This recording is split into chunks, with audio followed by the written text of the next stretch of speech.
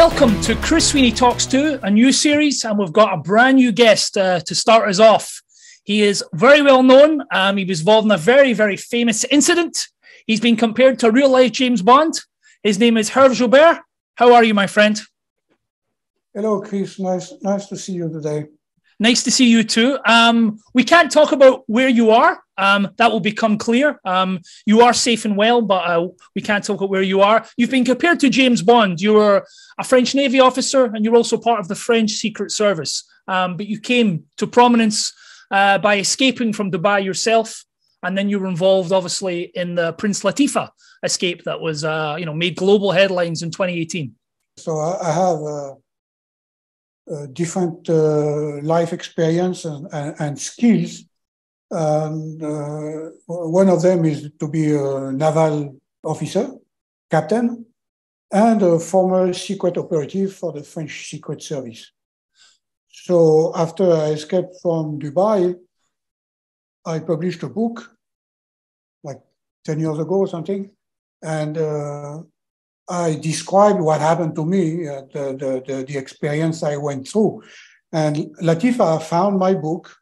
It was banned in Dubai, still is banned, but she managed to find a book. And when she saw that, number one, I did escape, and number two, I was a former secret operative, so she believed I could help her. I could help her to get out of there.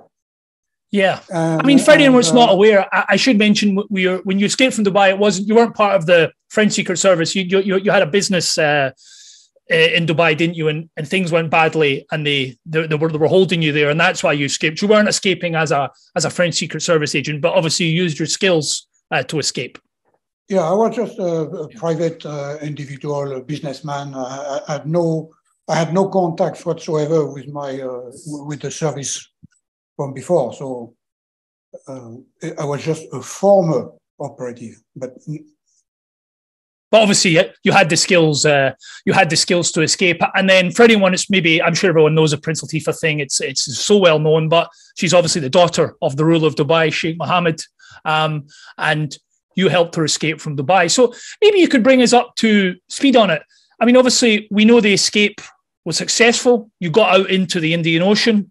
And then commandos swooped on your boat, brought you back to Dubai, took your boat, and Latifa's never she's been seen since, but I think we'll get into that maybe she doesn't have her freedom. I was going to ask you, are you surprised that they let you go, that you're not still imprisoned in Dubai? The second time, after Latifa. It's something that I explain in my book. That has never been told in the media yet. First of all, when I was attacked, I saw on my radar those ships that were following me. So I knew there was something was going on. And at the time, with my Navy experience and captain experience in general, so I know the maritime laws. And when they attacked the boat, my first feeling was a complete disbelief, because this does not happen. You cannot board a ship like that in international water. You need reasons, you need permissions, you need authorizations. And because I was on a US yacht, it meant that I was under US jurisdiction. So even when a boarding is justified, the boarding party, the police, military, or whatever, they still need a permission from the US. And of course, did not happen. I never saw any authorization. They did not tell me who they were, or if they had a warrant, or if they had any reasons. But I was still in disbelief. So somehow I thought that the thing would resolve by itself, because no matter how they put it, they had kidnapped an American citizen in international waters on a US boat. So they were not allowed to do that, no matter what. There was absolutely no reason, no jurisdiction to do that. So when they released me from prison, I think 2 or 3 times they told me they had to let me go. This is in Dubai. This is after the capture. You're back in Dubai.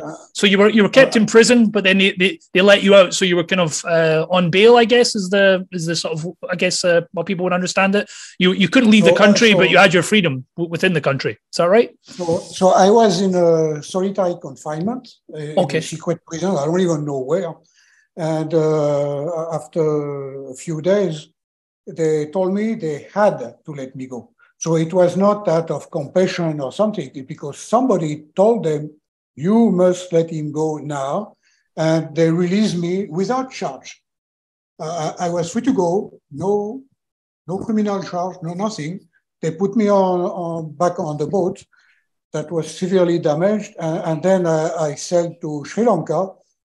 And that was a difficult journey, because honestly, I thought they were going to bomb me on the way to eliminate witnesses and evidence. So we and my crew were really scared on the boat that we would not make it. And then we made it to Sri Lanka. So that's what I had an elephant out of my shoulder. I was finally released. I saw my wife, and I went to London to start giving interviews and explaining what happened. Yeah, I mean, that became the sort of Free Latifa, obviously, campaign, and, you know, it grew a lot of momentum. It was in the media. Can I just maybe go back to the... I should also mention that you have a book out, A Private Family Matter. So I probably should have mentioned that at the beginning, but Private Family Matter, you've got your new book, which is essentially telling the story of all this happening, what's happened since. And you say it's in 20 years in parallel between your life and Latifa's life almost. Yes, because what happened to Latifa actually happened before. We are talking about more than 20 years span of kidnapping, disappearances of princesses and women who disappeared on the order of Sheikh Mohammed. So it's not just Latifa. Latifa is one of them. It's one of the most dramatic one, because it broke the news worldwide. So I explained my story, and at the same time, Latifa's story when she was a teenager. And of course, we did not know each other, but we had a life in parallel. And I put that in the book. And eventually, how we met, and how she contacted me, and how she explained to me the horrors that she went through. And then we set up a plan for her to escape. Sure. You know, one thing I'd love to ask you, which I think you're probably the person that could answer, was what was the end of the plan? Because obviously, you know, as you say, you got boarded in international waters, you know, close to India. So where were you going, and what was the end of that plan? Because I guess you can tell us now, because you know, I don't think you'll be doing it again. No, exactly.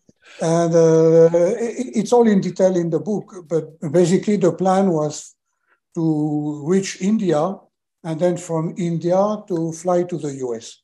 Now, for Latifa, it was 100% safe and sure, because she had a European passport with her, with a different identity. Oh, really? So, and how did she get? Yes. And did you help secure that? Was that something you were able to help with? No, and it's something that I thank you for let me bring that up, because it's a chapter that I did in the book like last week, 2 weeks ago, because there was a newspaper who broke the news and who published an article where they said that Latifa had bought an Irish passport. But because they got partial information and not accurate, they really did not know what they're talking about. And I know about passport because when I was in the Secret Service, I had 5 different identities. Yeah. So I know how passports are made in a secret manner. So Latifa had an Irish passport, a real passport. It was not a fake passport. It was a real passport. She had a completely different identity, not linked to the Maktoum. So she could have reached India, go to the airport. She had a visa. I arranged for her an electronic visa to go to the US. So she would reach the US, and then when she arrives on US soil, the passport does not matter anymore.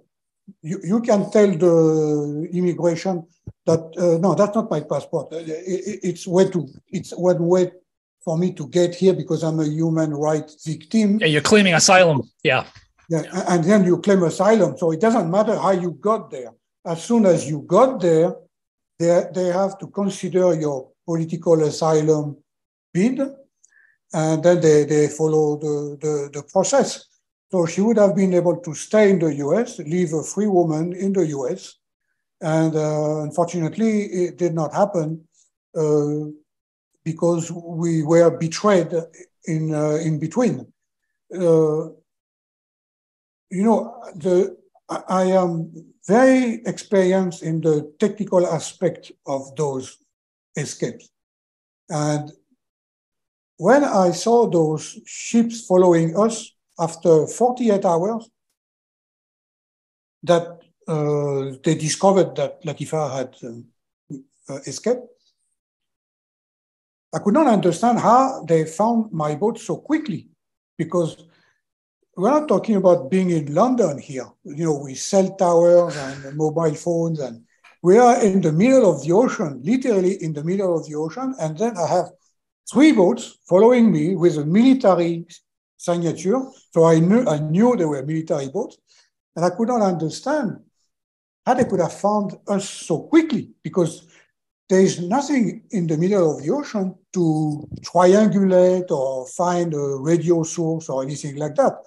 So I concluded that they did not find us.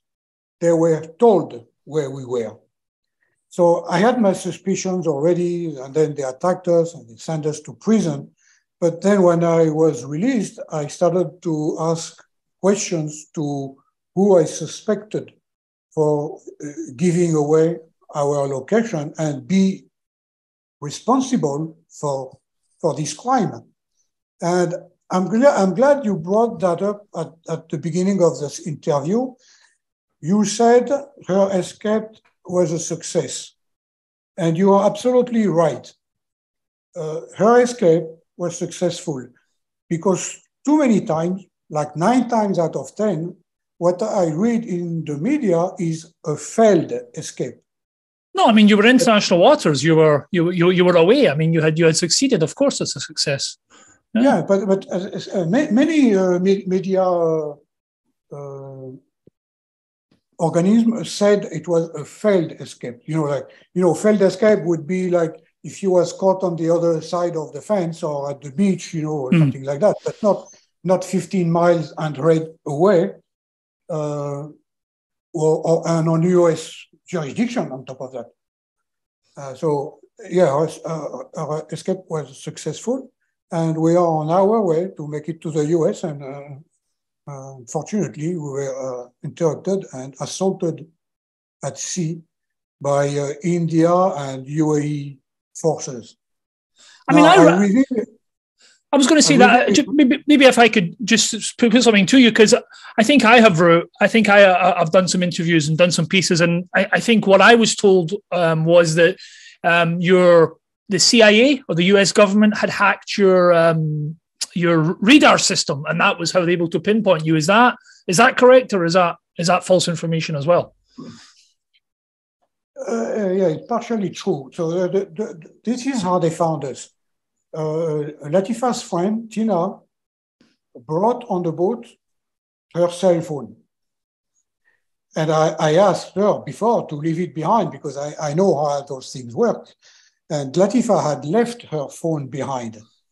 But Tina brought with her a phone that was bugged by Pegasus. So her phone was infected with the spyware Pegasus. So with the spyware, Dubai was able to find out who was my satellite provider, for the satellite connection. It did not tell them where we were. there was no geolocation with that phone, but they knew who was the satellite provider. So they contacted the FBI, not the CIA. They contacted the FBI in Dubai for help, and they asked them, "Can you find him, me? Can you find me or Latifa or the boat?" So they told her who was the satellite provider. It's a company called KVH in Rhode Island. And the FBI went to KVH and they asked them to disclose my satellite, my geolocation, because my satellite provider was the only one to know live where the boat was, because I am in satellite connection, so they know, they have my GPS, basically. Mm-hmm. But they are not allowed to disclose it.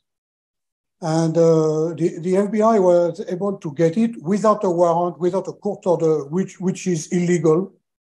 And then when they got my geolocation, they gave it to Dubai.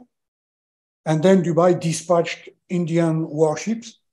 We were too far already from the UAE, so they could not send their own ship. So they called the Prime Minister Modi of India and they asked him to help get his runaway daughter back. An adult woman, we're not talking about a minor here. And so that's how they found us. Me, I am profoundly shocked that as a US citizen, my own country would sell me out. Because that's what it is. They sold me out. There was no legal justification. They knew she was not kidnapped because they knew she was a runaway. And there was no justification whatsoever to make an arrest in international waters. So they were not misled. I know they said they've been misled, but I don't believe it. They knew that Latifa was not kidnapped. They knew she was a runaway.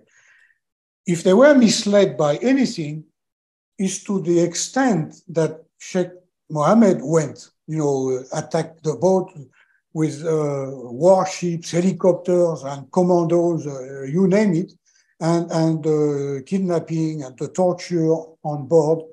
And I believe they told him, okay, that's enough. You need to stop that, okay? And you have to let him go. So, but initially they sold me out. Yeah. I mean, it may be a silly question. And again, excuse my ignorance. Could you have turned the satellite off? Or did you need that to navigate? Was there a more easier way, or was it impossible to be on a boat with the navigation off, just in the satellite off? Sorry, just in case this had happened. Well, actually, my satellite connection saved our lives because without it, we would not have been able to send distress calls. Because when I saw those ships following us, I reported it right away. I had a team in the background following us on satellite and on communication. So when I saw that and when I identified the Indian Coast Guard, I reported it. And the people that reported it filed a claim to the US State Department and to the Coast Guard. So people were aware of what was going on. And that's one of the reasons why the UAE changed their plans, because, and I have evidence to say what I'm going to say. The intentions in the attack is to bring Latifa back, number one. Number two, kill us all on the boat and sink the boat. That was what the orders were. To kill us all, sink the boat, bring Latifa back. On the boat, and it's the first time that I ever said that, so it's news, but on the attack, so that there were commandos all in black with masks, and but there were 5 American contractors with them.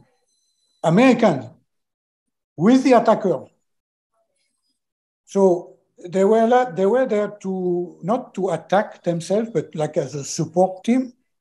And although they were part of the attackers, they are probably the one who saved our lives, because when they attacked the boat, they saw that we were not mercenaries, we were not shooting at the Coast Guard, and number one, the most important thing is that they saw that Latifa was not kidnapped. She was on the way.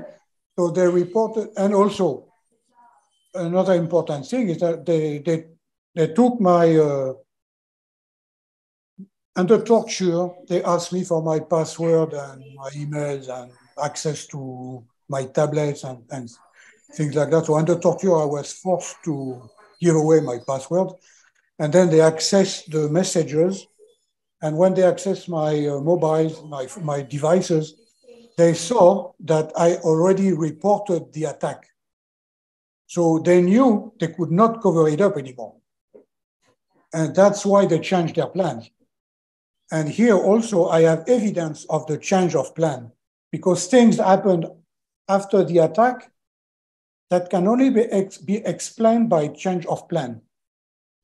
You know, they sent other boats to our location, and that was not planned before.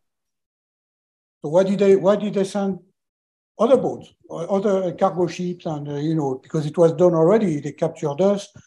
We were detained, you know, in restraints, so they had nothing to fear. So they changed their plan, and the reason why they changed their plan is when they saw that they could not cover it up anymore. I mean, obviously, as you said, you know, you're a former Secret Service agent, so you've been through stressful, scary situations, I'm sure, many times. But in this example, are you scared? Are you frightened? Or is your professional training kicking and you're more alert? I can only imagine it's a terrifying situation. Commandos jumping on a boat with masks on and detaining you. I would be scared. I'm pretty honest about that. But for yourself, what was it like? Okay, so like you said, my reflex kicked in. Number one reflex was to do nothing, because I had moved a finger, they would have shot me on the spot, because they were looking for a reason. So number one is that calm down, I mean, don't do anything, do not resist. So I did not resist. I was armed on the boat, but I did not resist, because I knew that if I had moved a finger, they would have killed me. I was in fear of of dying under torture. I was not scared like calling my mother or, you know, something like that. I was up to my mind, so not scared, but I was in fear to die in pain, because I thought they were going to torture me. They knew who I was. They knew I escaped before. They knew I ridiculed Sheikh Mohammed before with my escape. So I knew they would not be very sympathetic to me. And when I was brought to the prison, they kept threatening me, and I would be executed because of what I did. And I told the guy in front of me, I said, well, okay, well, just why don't you make it short? You know, just kill me now, you know, so we don't have to waste your time, and so just kill me. You're going to do it anyway. So in my mind, it's not that I thought I was going to be killed, it's I knew I was going to be killed. And when I told them, just make it quick and shoot a bullet in my head, and the guy said, no, not for you. That's too quick. And he explained to me in graphic details how they would pull my skin bit by bit to make it last like a week of excruciating pain and screwdriver and blowtorch, and you name it. That's horrendous. That's awful. That's awful. So that was my fear, to die in pain. And then I was thinking of my family, because in a situation like that, they just make you disappear. There's nobody, there's no funeral, so nobody knows what happened. So that's what I was not afraid, but I was sad because I was thinking of my family that they would never know. But at the same time, I had like that kind of confidence that something would happen because I had reported the attack. I sent distress messages already. So I was expecting that something would happen toward our release. Well, I mean, I think what's important to explain to people watching and listening. I mean, I lived in the UAE for a period of time. I've spoken about that before, and obviously you've got extensive experience as well. That rules and laws are not fixed, and I underline the word "are not." And people disappearing can happen. They have ultimate power, and it's so you're not just saying that. And I think also it maybe underlines that you put all those things in place that saved you, but lots of people would not have known how to put distress things out or do certain things, and it maybe just shows you a number of people, and they maybe have disappeared in other circumstances. Thankfully, your planning saved you from going down that route, but it's not an exaggeration to say that they could have disappeared you, because the law there is very, very flexible in terms of when the authorities want to apply it and not apply it and do certain things. It's an open secret. Yeah, no, they could have killed us and disappeared us. So that's why I had those mixed feelings when I was there, and I was like, there's nothing I can do anyway. So it's not like I was scared. I knew I was going to die. I was hopeful of something else. But in the end, like you said, in those places, they can make you disappear in the blink of an eye. And then the politics and the countries who are behind, they don't want to get embarrassed, so they ignore the subject. After I was released, because for any crimes at sea against Americans or against a US yacht, it's the FBI who has jurisdiction. So after I was released, I filed a complaint with the FBI, and they buried it. They did not do anything. Now I know why. At the time when I filed my complaint, I did not know there was a collusion between the UAE and the FBI, but I filed my complaints 2 times actually. And they buried it. They told me it's filed, there's nothing I can do. And they buried it. What about the French authorities and government? Because obviously you're a formal naval officer and also a Secret Service agent. Now, I don't know how much knowledge you have I'm sure you have lots of knowledge of the way the French Secret Service works, which maybe they would not want other people to know about and things like that. But also you're obviously a French. You were a French citizen. I don't know if you still are, but you were. Why did they not get involved? Surely they might have wanted to protect you as well. Yeah, but it's another thing that I explain in my book. Okay, number one, at the time I was U.S. citizen on an American boat, so the logical thing was the United States. France, I'm still a French citizen and former military. But I know by experience, and it's not just me.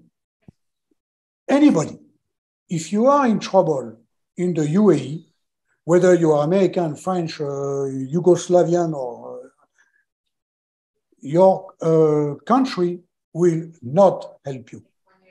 Will not. If you go to prison, they will bring you maybe some cookies, but that's all they can do. Because the alliance, the corruption between the countries and the UAE is so deep that whatever happened to their citizens, they would never want to make their friends, their host, mad. So they will never help you. And when I first escaped from Dubai, because that's a typical example.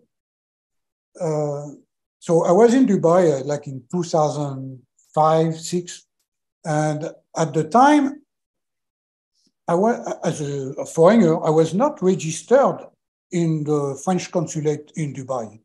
I was registered in the Miami French consulate. Why? Because I did not trust the French consulate, like I would not trust the US consulate either. One thing anybody should keep in mind is that when you are in the UAE, your consulate does not represent you to the UAE. The consulate represents the UAE to you. It's the other way around. Yeah. So when you are in trouble, if you need a birth certificate or a driver's license or something, yeah, they're going to help you. But if you are in trouble where the country is involved against you, they're not going to help you. So I knew that already when I went to Dubai the first time. And when I escaped on a dinghy and I crossed the Indian Ocean, and I had my shirt and nothing else. I had no passport, nothing. So I got in India with a story to explain how I got there without documents. And when I went to the French embassy in Mumbai, in India, because I was registered in Miami, they contacted the French embassy in Miami to vouch for me, for background check and authenticate my identity. If I had been registered in Dubai, they would not have done it. I would not have a passport. They would have sent me back or something, but they would not have helped me because they would never go against their host country. Yeah. Well, I mean, I should say that obviously your first escape from Dubai is a very successful and interesting book. People can get that online as well. But you've got the new book, A Private Family Affair. I wanted to ask you, all this stress and death threats and issues, why write this book? It seems like maybe you just want to enjoy your life and get away from all these problems. But I guess you writing this book, putting it out, there's only going to make the UAE want to target you more and maybe give you more worries about safety and your life. Because I think you mentioned you've had death threats since people knew you were going to write this book and release it. Yes, so I'm glad you bring that up. I was threatened to death several times by those people in the prison. And again, with details, that they could pay somebody $300 to kill me, or they would kidnap me again, bring me back in Dubai to kill me there. So they gave me a number of graphic details on how they could do it. But the reason it's not the reason I'm writing the book now, because I was not scared by those death threats. They gave me death threats, yes, but that did not scare me. The reason why I decided to break my silence and to publish a book now is because too many times I see the media, they got it wrong with the story.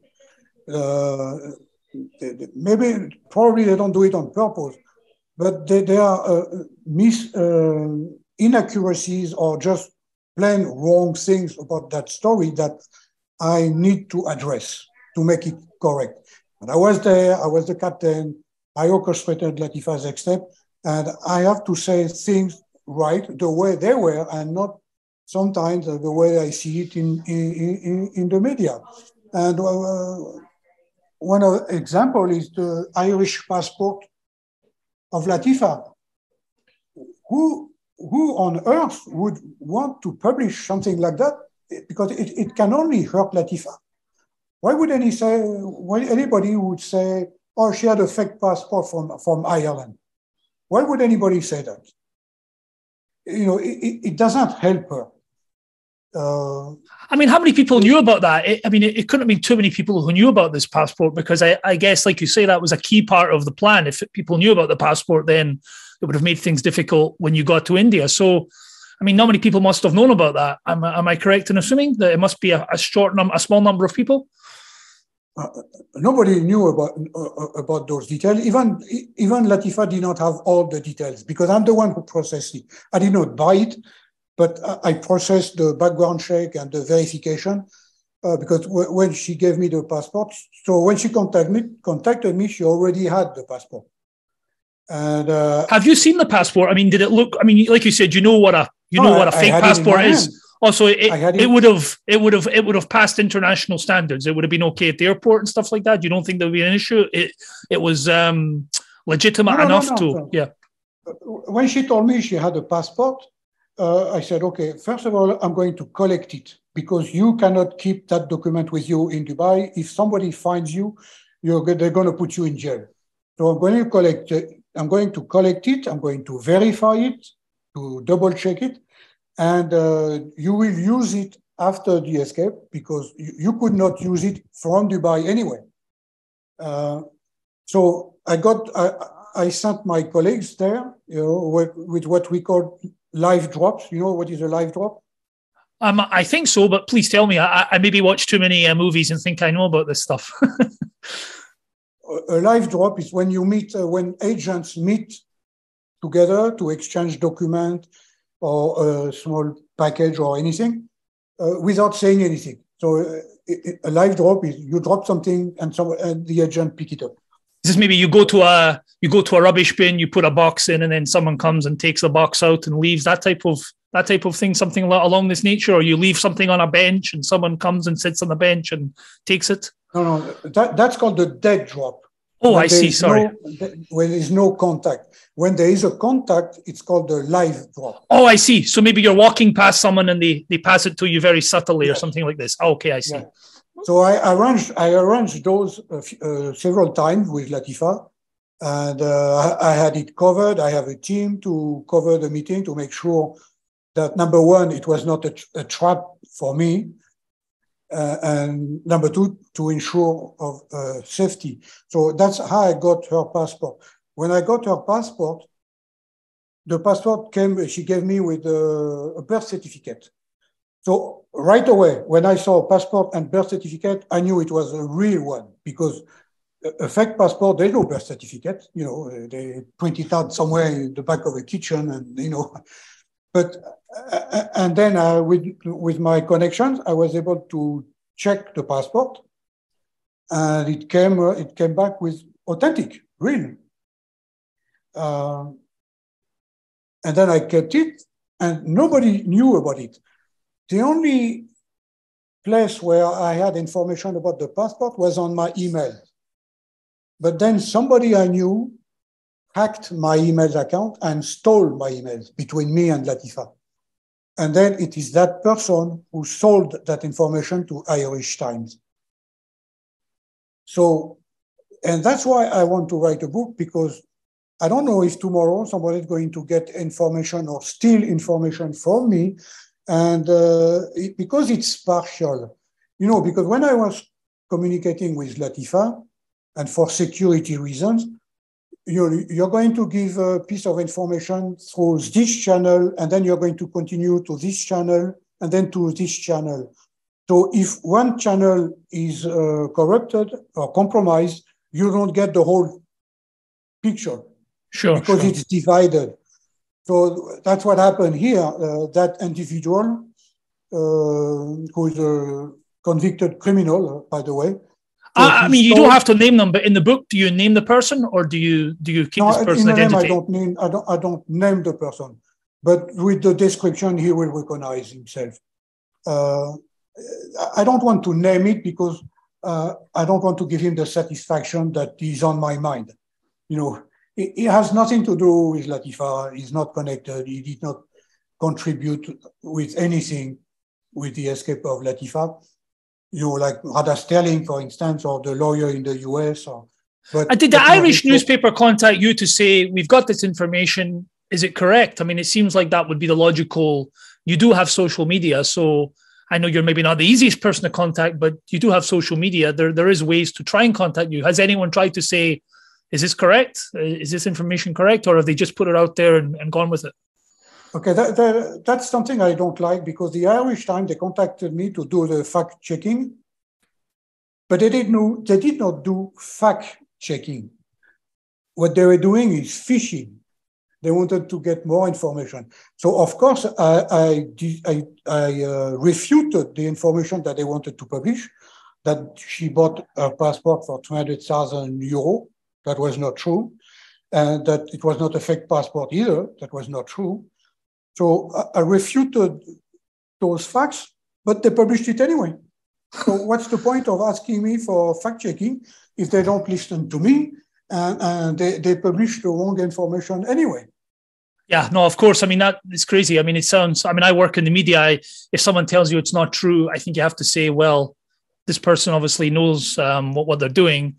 And it wasn't like you were selling information or coming to them and you know, they contacted you. You had no, what's it called, agenda. You had no axe to grind, I'm assuming, because this is the first time you're hearing about the passport in public, right? Because you never put it out there. You never mentioned it. And then the reporter, he played semantic. Because the article said, the title or the article said that Latifa bought a Yaesh passport for 300,000 euros. And I said, that is not true. And then he probably talked to his source, that criminal guy.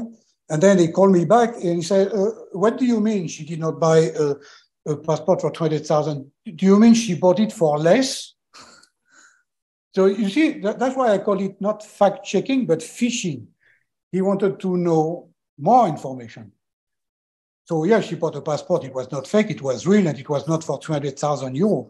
But at the same time, they were implying that somehow Latifa got screwed if she had paid $300,000 for a passport, which is actually a normal price if you want. I mean, I'm not going to explain how to do it, but look, even myself, like you see me today, I have two passports, different names. They are real, it's not fake. You can buy a citizenship. Today, you can buy a passport, a citizenship in certain countries. I'm not going to name them, but you can buy passport and it's for $300,000. So it's not, even if she had bought a passport for $200,000, a euro, she would not have been scammed because her passport was real and authentic. But it seems an odd, to me, it seems an odd thing to take of this whole story and incident, whether she paid too much or she was screwed to the price. It seems an odd thing for me, for the journalists to pursue. Maybe I'm a bit odd, but to me, it's the least important how much this passport cost of all the things that happened and the ramifications, and you know what I mean. It seems an odd thing to pursue. I totally agree with you, and it certainly does not help Latifa to expose that. So now, because of that, now I'm explaining how fake passports are made. Precisely the process, you know, the different, because when people say fake passport, they don't even know what fake means, because when they say fake passport, it actually includes different type of passport.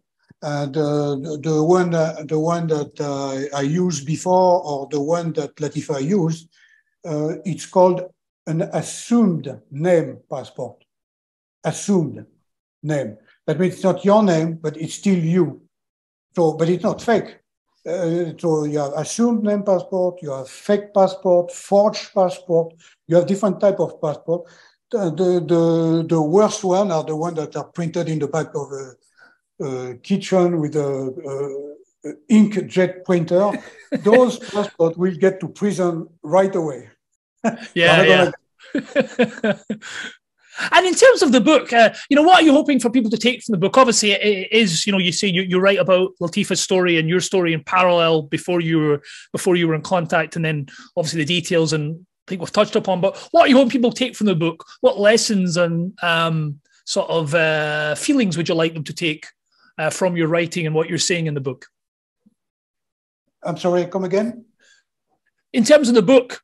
Obviously, it's Latifa's story, your story before you knew each other, and then coming together, and you know, obviously, you know, the successful escape and the ramifications and all the things that have happened since then. But what would you like readers to sort of maybe take from the book, learn from the book, lessons in general? You know, what are you hoping that people get from this book? Because you're not just doing it for gossip or to make yourself famous. That's not obviously your goal. If it was, you would have done something very different and a lot sooner than now. So, what are you hoping that readers take from it? that people learn from it. I give a few lessons, and you as a journalist, you know what I'm going to say, you understand, is that one teaching that I got from being an intelligence officer is that an information is worth as much as its source. So when you get an information, even if it's a great information, it's probably worth nothing if the source is not reliable. So in life in general, when you learn something, just consider where you got that information from. Because if that source is not reliable, you cannot rely on that information. The book is also directed to the people who live or work in the Middle East, and that they should not trust anybody there.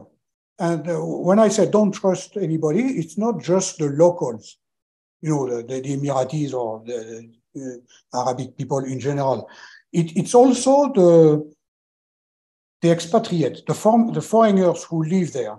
And I don't mean to offend them or blame them on anything, but when I was helping Latifa, my rule number one, which I broke. Rule number one, you don't trust an expatriate. You never ask for help to an expatriate in the UAE or in those countries. Why? Because it's not just a matter of trust. For instance, there was one woman who helped Latifa sending money overseas to buy stuff, because Latifa did not have a bank account. So if I needed to buy scuba equipment, she cannot, she doesn't have a credit card or anything. So I need someone else to process the payment or send the money somewhere so I can buy this equipment, a satellite receiver, whatever. Are we talking quite large sums of money, or, I guess the stuff's quite expensive, this type of equipment?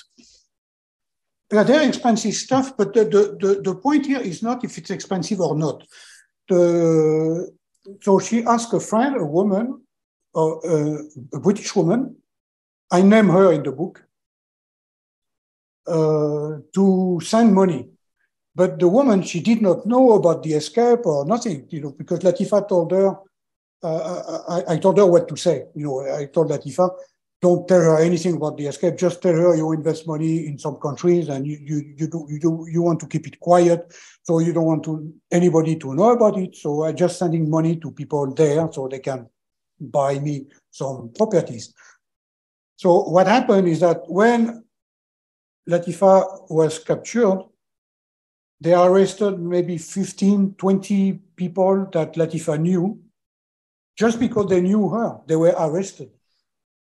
It doesn't matter if you know anything or not. If those people knew Latifa and they were arrested. And one of them was that woman. And because she sent money to suppliers through Western Union, the police were able to find the record, and then she was accused of money laundering, which is money laundering. And they told her, okay, so now you're going to do what we want you to do, or you go to prison for 8 years for money laundering. You think she had the choice? She had no choice. She lived in Dubai. She had a house there. She has a husband. She has 2 kids. And it's an impossible situation. Yeah, it's an impossible situation. That's why one of the teaching of that is that if you need to do something special, illegal in Dubai, you don't ask for help to a local, to an expatriate, because either they can sell you out, they can report you, or if they get caught, they go sell you out anyway because they have no choice. So there is no point having somebody local to help you.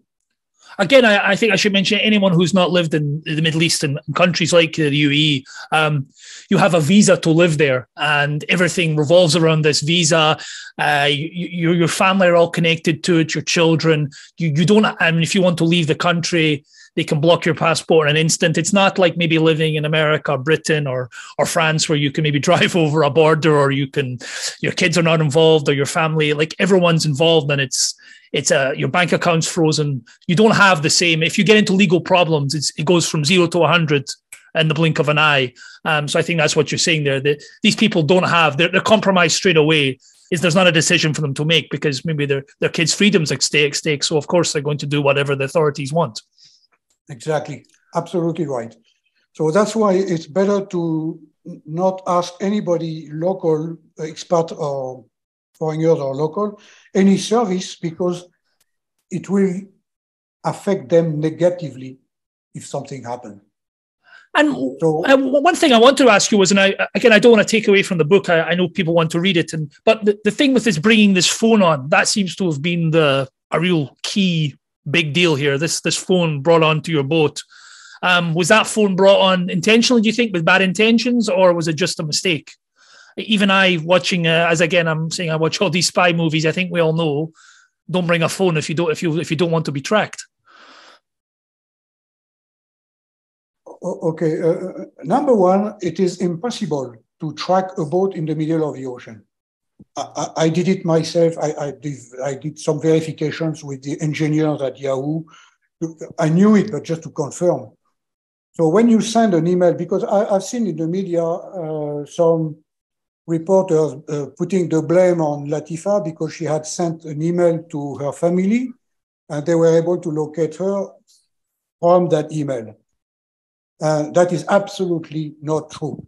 You cannot locate the source of an email in the middle of the ocean. There's no IP server. I mean, where? So it is impossible to triangulate or locate an email or a radio signal, a mobile phone, or anything in the middle of the ocean.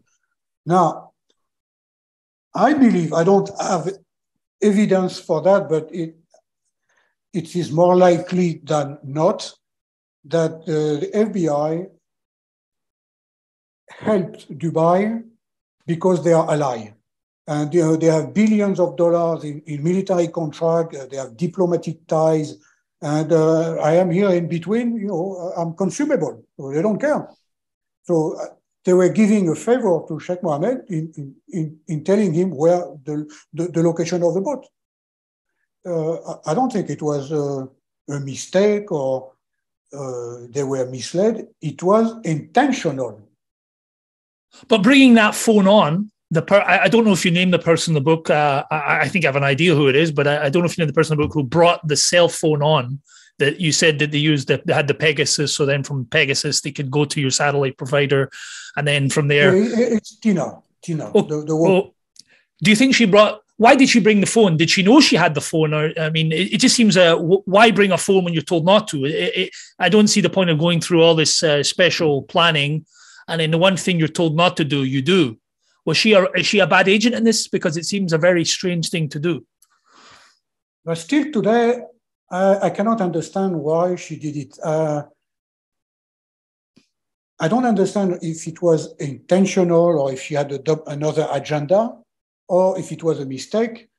What I do know is that I must have told her like 20 times over 6 months not to do it. When I escaped, it's the same. I left my phone behind. And I asked Latifa to leave her phone behind. There are many reasons to do that. It's not just because of Pegasus.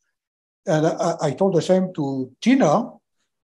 And there are another thing that I don't understand. Because initially, she even said that she did not have her phone on the boat. So I asked the reporters who were asking me that, I said, have you seen that picture, that selfie that they took in the car? I've seen it, yes. I know the picture you're seeing, yeah. So I asked the reporter, how did they take that picture? Oh, with her phone. Ah, so she had her phone. Because And it's another thing. I mean, come on, when you do a mistake, when you do an escape, which in Dubai, it's an illegal act, it's criminal. When you cross a border illegally, it's a crime. So why would you take a selfie? I mean, criminals, when people cross borders or to smuggle something or what, they don't take selfies. Nobody takes selfies. Why would she take a selfie crossing illegally a border? So, do you think maybe they thought the job was done? That at that point, it was easy, get to the boat, and that was easy. Obviously, you knew the boat was not going to be the easy part, but do you think maybe they thought, oh well, we're out of the UAE now, we're across the border, it's no problem? No, she knew the job was not done because it was just a step. There were the other steps on the way, going to the beach, the dinghy ride on the waters. Oh, I mean, do you think subconsciously in the back of their mind, they thought, okay, that's the hard part. I've done the hard part. This is now the easier. I'm not saying it's correct, but that maybe way you feel like you've done the hard part of something, It could be. But, and to give you an example, Latifa was not like that. Because for instance, it's a typical example of what's on your mind when you are running that type of illegal operation. So in Oman, they met the French guy, the Chris guy, and so they went to his house to proceed to the next step, go to the beach with the dinghy. And so they were in his apartment, and he said, "Oh, do you want to have lunch now? You want to eat something?" And Latifa said, "No, we don't eat anything. We go now. We have to go." So Latifa had that very much in her mind, to proceed, follow step by step and follow the instruction. When Tina was not like that. So maybe in her mind, it was, the job is done, it's okay, we can relax. But you cannot relax in a situation like that. You are still in Oman, it's a neighboring country, you still have other steps to take. Oh, so yeah. I don't think I'd be having lunch. I've never been in this situation, but I don't think I would be having lunch. I think I would be, I don't think I'd want to eat. I think I would want to get to the boat and get to safety. So it's something else that I don't understand. And trust me, I have a long experience of crossing borders when I should not. with people or things that I did. And every time you do something like that, so you have techniques to control yourself and, to look normal. But there's one thing I never saw during my entire life experience is to see a woman like her being so relaxed, smiling, taking selfies. Because I'm telling you, I've been through these things before. Well, you're a Secret Service agent. You have the training. This is someone who doesn't have this training. I mean, I can only, as I said it just earlier, I can only imagine. I think my heart would have been, I would not be nervous. You're trained to do this. So is that why you have some doubt about her intentions? Or do you think she just maybe didn't understand? Do you think maybe she didn't understand the danger? Either she did not understand or she had another agenda. But to me, there is no valid explanation. You don't cross a border illegally with a smile. Doesn't happen. Never. If you cross a border with a smile, either there is some other obscure reason or sinister reason, or you are an idiot and you don't know what you're doing. I think even going to the airport, I think we all probably know when you go to the airport on holiday, you go to a country and the border person looks at your passport, looks at you, looks at the passport. There's always that moment of, okay, I hope this is okay. It's not a joke. And if you're doing it illegally, I only imagine you're more feeling like that, exactly. Okay, Exactly. And I explained that to her many times because to do Latifa's escape, we have two plans, two options. One was under the water, and the other one was in the car, crossing the border illegally. And I explained to Tina, like several times, I wanted her to be aware of that. I said, if you cross the border under the water, it is safe. And it was Latifa's idea, actually. And I like this idea because if you go like a Navy SEAL type, an insertion under the water, It's very safe. It's undetectable. And even if somebody saw you, you just scuba diving, you just got lost or something. But I told Tina, if you get caught at the border with the daughter of the ruler hidden in the trunk of the car, that's a bullet in the head, right there in the desert. They will kill you. there's no coming back from that. That's a serious one. There's no coming back for that. So I insisted on the risk. I wanted her to be aware of the risk she was taking. And then when I see that picture, she's smiling, crossing the border illegally. To me, there's something wrong there. Have you spoke to Tina much? Have you reached out to her? I assume you've tried to, We did the debriefing and we talked about it, but she never gave me an explanation, nothing. It's just silent, nothing. And now you've got the book out, where'd you go from here? I'm assuming you don't want to be looking over your shoulder all life, but is that something currently you do? You get in the car, you see who's driving behind you. I mean, I'm assuming Dubai, again, if anyone's not aware, it's a very country with, or a state, sorry, it's not a country. The UAE is a country, but Dubai is a state of the country. They have a very proud, very high opinion. Sheikh Mohammed is not someone who would like to be made to look bad, or they have a very big ego. They want to be regarded in the world. They will not forget this. I don't know what they will do, but I'm assuming for you, where'd you go from here? Do you think you'll always be living in fear of something happening? Are you always checking in your mirror? And I guess bringing this book out maybe increases that again for you. Probably it will increase it, but I'm not sure about it, because if anything happened to me, then it would put the light on the book. So it's a double-edged thing. But regardless, it's not that I live in fear of looking over my shoulder all the time, but by design, I'm trained to look for obvious weird details. So I would notice if there was something. I would notice. It happened to me before. I detected surveillance. So I know how to detect it. So I'm aware, and I'm cautious. Not in fear, but I'm cautious.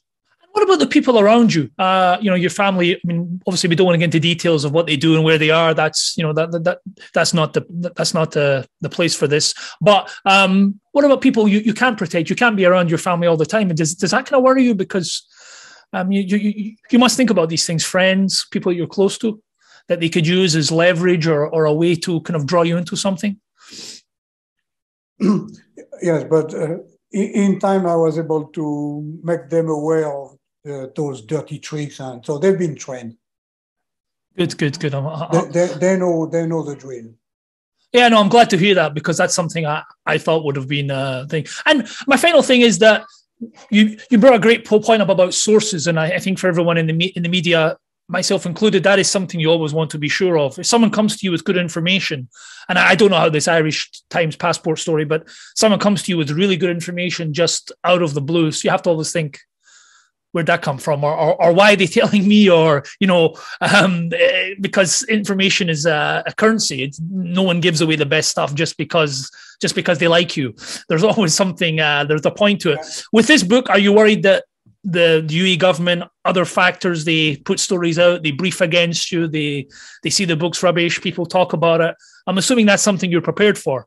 Maybe someone goes on Amazon and gives it bad reviews. All these type of tricks to discredit the book, I'm sure, are going to play. Does that worry you? I'm not worried. I'm aware of that. I know I'm going to be attacked and criticized and get bad reviews. So I'm aware of that. And in preparation, every word I say in my book is backed up by something, a statement, a court document or something. So I cannot be caught in a lie because it's backed up. And then at the same time, I have an objective approach. I'm not bitter or, accusing nonsense thing. I just present the facts and the options. And then the reader himself, the reader will be able to make a decision because I present the fact or ask questions. so that the reader can think, oh, yeah, he's right. Yeah, why is that? Why is that? So even if there's something that I don't know, because I don't have the evidence, so if I don't have the evidence, I cannot state a fact as if it was true. I say, I believe this or I believe that.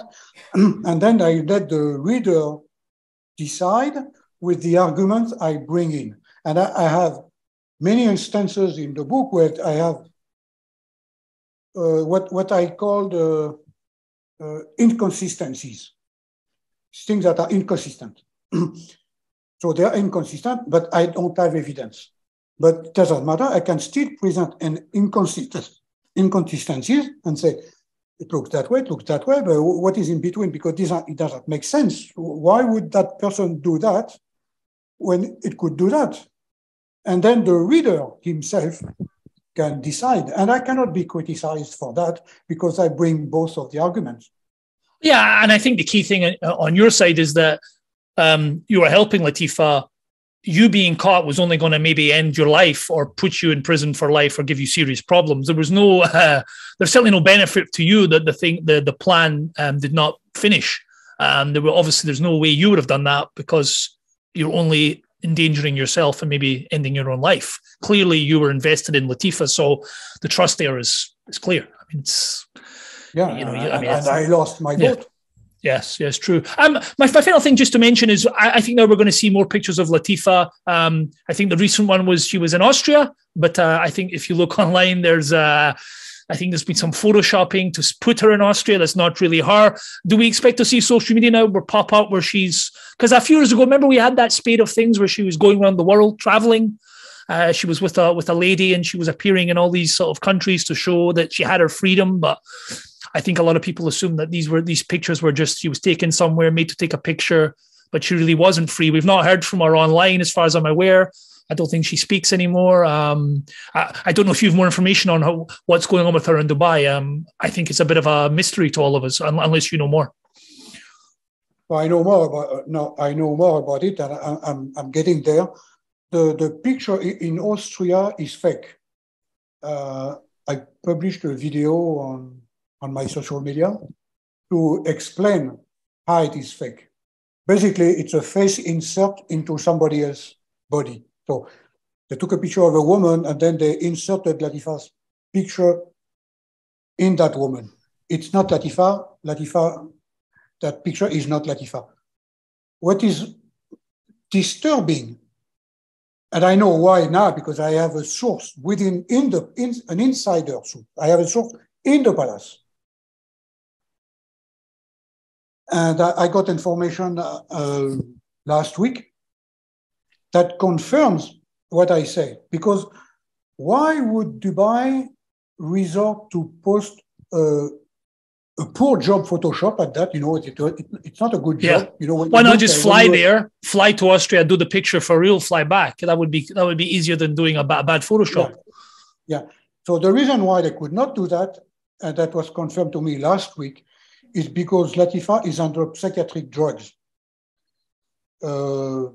Benzodiazepine, tricyclic, antidepressors. And what do these do? Do these make you almost like you're unconscious, or you're almost very, very, very subdued? Is that what these drugs do? It makes you subdued, and you cannot interact with people. You cannot have a conversation, and you cannot interact with people. So if you cannot interact with people, you cannot travel. The first one going to see you is the immigration officer. Maybe he's going to say there's something wrong with that woman. And then you have security behind her. Say, no, she's okay. Don't worry about it. It doesn't. It's a risk. So right now, Latifa is in prison. I don't know what kind of prison, but she's detained and she's under drugs. She has nurses 24/7. So her health is deteriorating. And I know that from an insider in Palace last week. I cannot his name. I cannot. Of course, no. Of course, no. So I mean, she could almost pass away, and we would never know about it. I mean, I'm hoping that doesn't happen.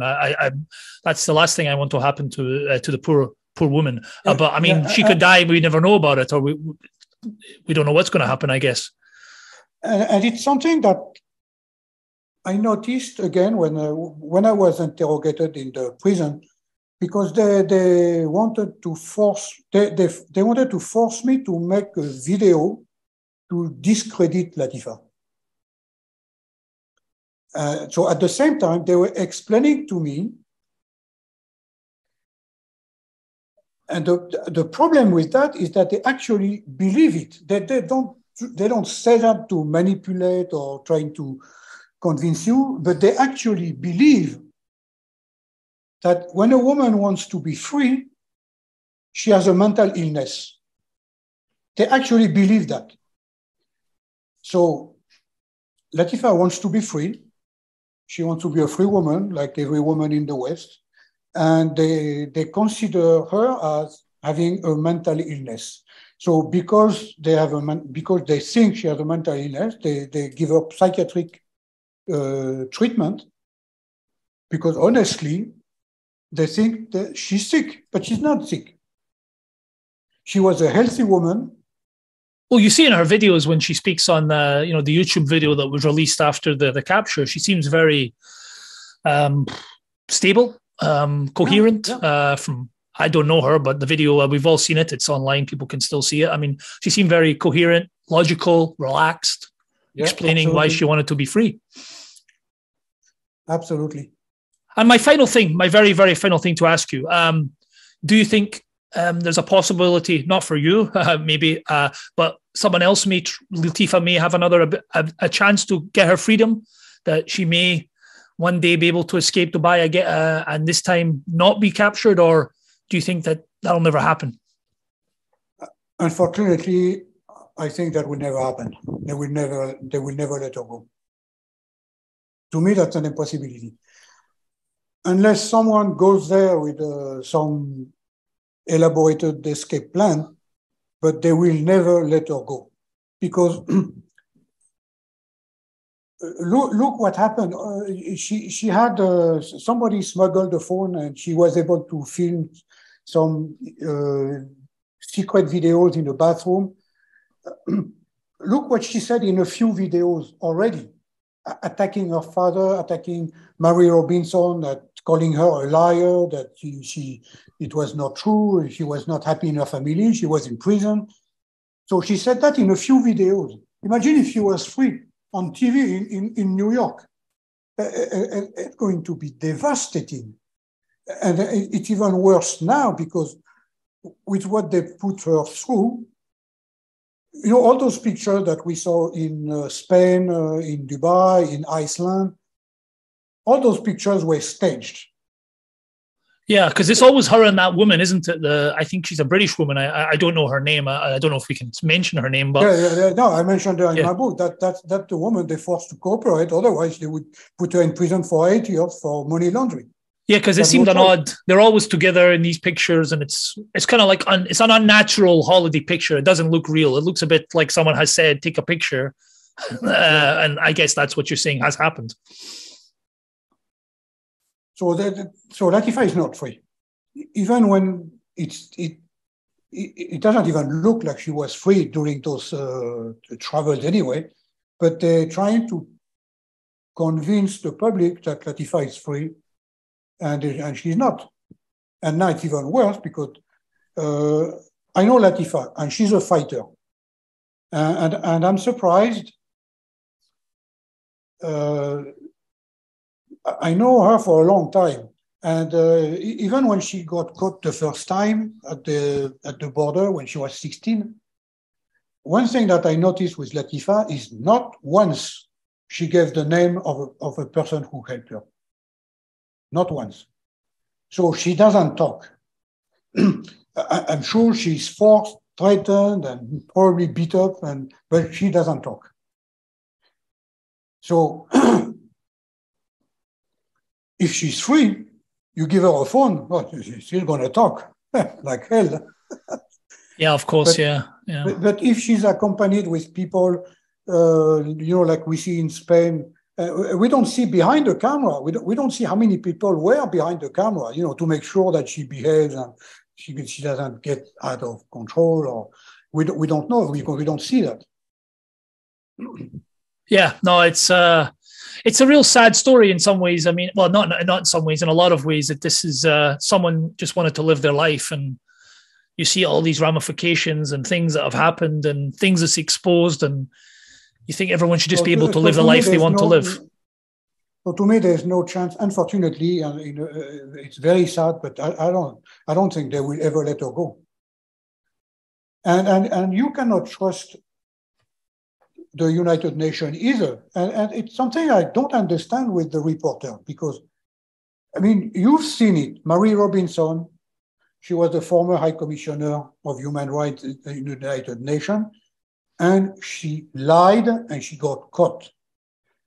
You remember when she said Latifa was happy with her family? Yeah, there's some pictures of them. If anyone's not seen them, I think Marie Robinson's sitting there, and there's they're having lunch, I think, or something to eat at a table. Yeah, yeah. And then 2 years later, Latifa is seen on the video saying she's a liar. That's not true. It was a setup. I was in prison. I was not happy with my family. Okay, so that's one point. And then we see those pictures in November 2021, where Latifa is with the current High Commissioner Human Rights at the United Nations and Michelle Bachelet. And Michelle Bachelet said the exact same thing. She said the same thing, that Latifa is in the loving care of her family. But when we know what happened before, why should we believe that woman? Because she's saying the same thing that Marie Robinson said before. So why should we believe her? Well, because she's the Human Rights Commissioner, but Marie Robinson was also a Human Rights Commissioner. And also the access to get to Latifa would only be through her family, through the authorities. It's not like exactly. You can just go to her apartment and chap the door and come in. It's all very managed, and okay, meet me in New York. Maybe what about that? Meet in New York. We'll both meet there, and let's see then. But it's always in Dubai. There's no, like you say, it's never 50-50. It's always, so Dubai is always controlling the situation. Even if you hear an official at the United Nations say that Latifa is happy with her family, you cannot believe it. You cannot trust them. Yeah.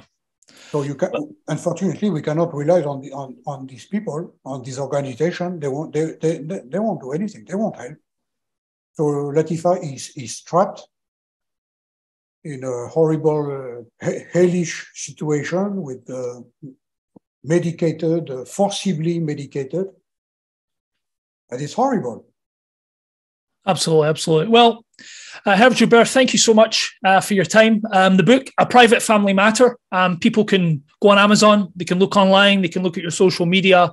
I think it's going to be a controversial book, so I'm sure some places maybe will try not to sell it, or it will be blocked some places. And if you're watching this in the UAE or you live in the UAE, I don't think you'll find it in available there, but hopefully you can find it and read it. And like I say, thank you for taking the time to speak to me. Share your story. I think people appreciate it. Will you be doing a lot more media stuff, or do you want the book to speak for itself, or are you keen to do more media?